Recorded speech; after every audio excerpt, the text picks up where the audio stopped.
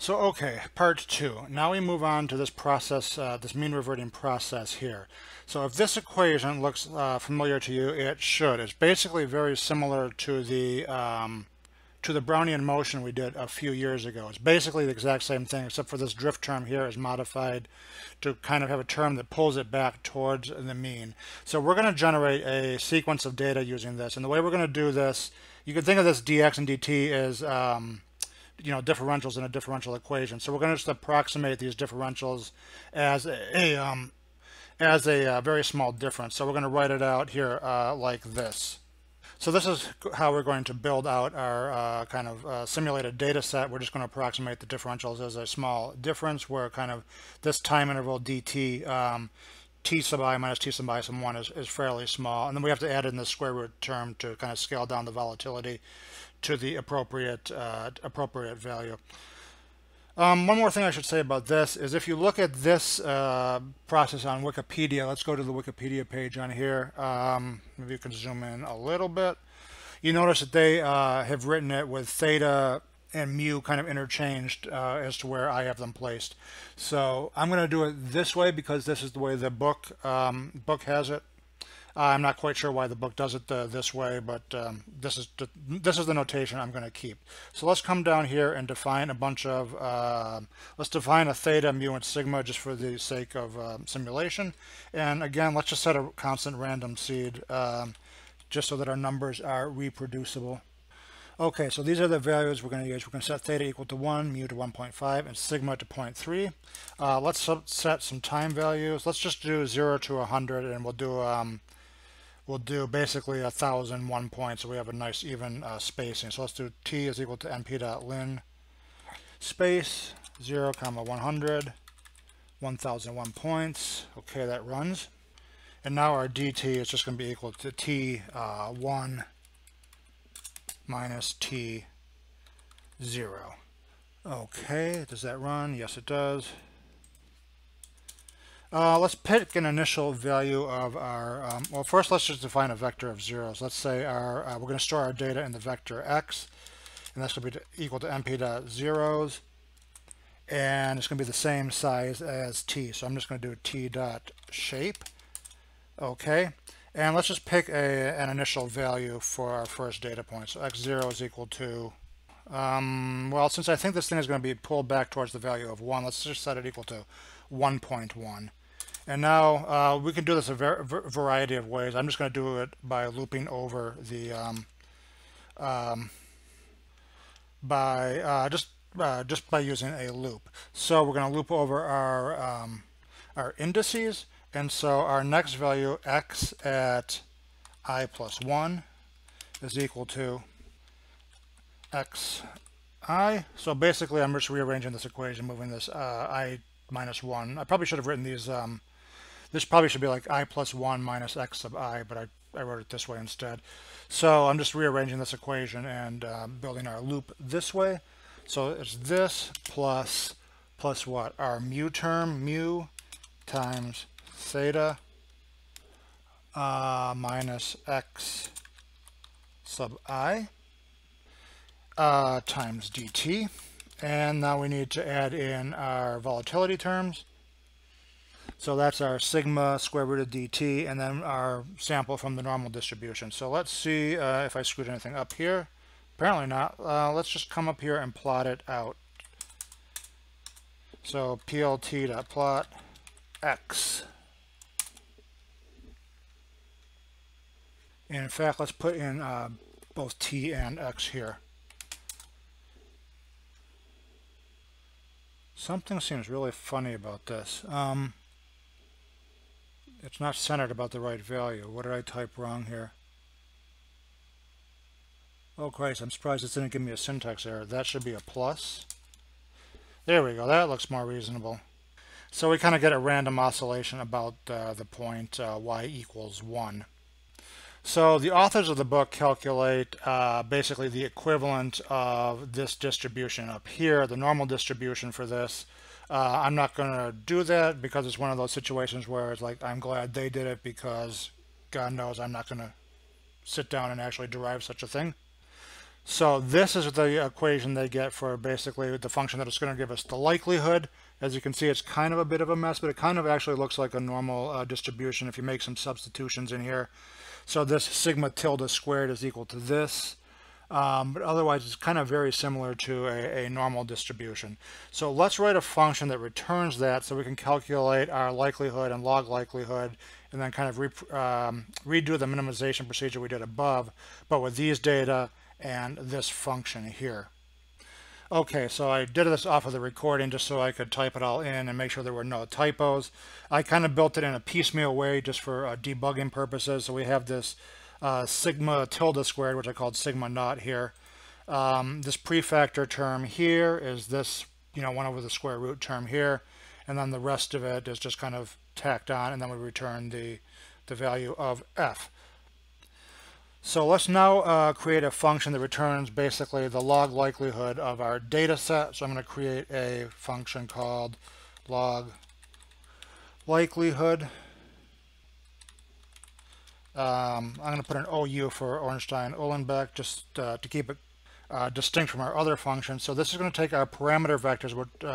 That's going to be our mu, theta, and sigma. I'm going to call that P just as I did above in the previous section. We're going to need our experimental data, which is going to be our x, and our dt, our time step. So again, I'm going to extract, oops, I called these parameters here and P up top, but I'm going to extract our parameters from our input vector. Remember, these have to come in as a vector, and just for the sake of convenience, I'm going to pull them out into their own variables. Since we have a bunch of data points, we're going to just do this with a loop. It could probably be done in a vectorized way, kind of like above, but since this is, we have to look at adjacent data pairs, x1 and x2, for example. It's probably just easier to do with a loop. So the number of points is going to be equal to x dot size. And the data we're going to return, I'm going to pre-allocate this here as a bunch of zeros initially. We're going to return f, so that's going to be this f here. And it's of length n minus 1, because remember we have this differencing, we have x1 and x2, so we can't go beyond the end of our array. So that vector is going to be 1 point shorter. Okay, so here's our loop, and again for bookkeeping purposes I'm going to pull out x1 and x2 from this big x vector here, and then I just populate these vectors by calling this function up here, which I called OU, which is basically just this equation here. And now we just need to take the log of it, sum it, and then return the negative value. So let's just say f is equal to np.log f, and then f is equal to np.sum f. So I'm kind of creating a vector of these individual likelihoods. I am taking the log of it and then adding them up, and now we just send this back out of the function. So return, and again we need to do the negative because we're trying to find a maximum, whereas our SciPy function returned calculates a minimum. This needs to be out of the for loop, doesn't it? So that's there, that should be there, and that should be there. Any obvious typos? Apparently not. And just as in the previous video, we have some constraints. In the previous video, we saw that sigma had to be greater than 0. And in this case, P1, which is mu, has to be greater than 0, as well as sigma being greater than 0. So these are our constraint functions, which I named constraint 1 and 2. Let's run that. And now we're ready to call our minimize function. So let's come down here. We need to create a dictionary for our constraints. So here's our constraint dictionary. So both of them are inequalities. They're greater than or equal to 0, and then the name of the functions. Let us create a vector P0 of initial guesses, and let's just go 1, 1, 1. I have no idea. Well, in principle, we don't know what these parameters mu, sigma, and theta are. So let's just do that. Come down here. So let's call minimize. Our log likelihood function, which we want to minimize, is this one. Our initial guess is P0. Our args are x and dt. And our constraints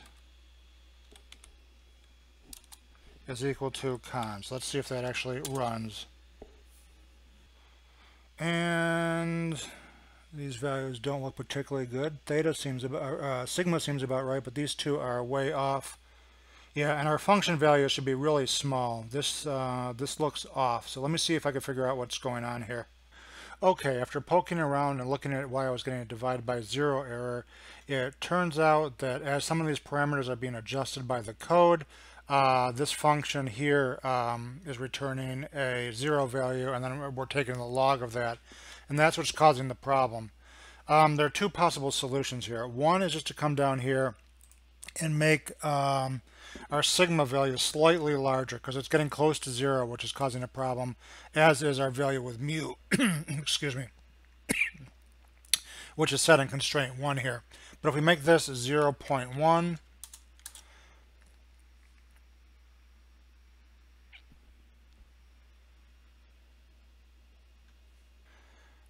you see you get the better values here. This is what we'd expect.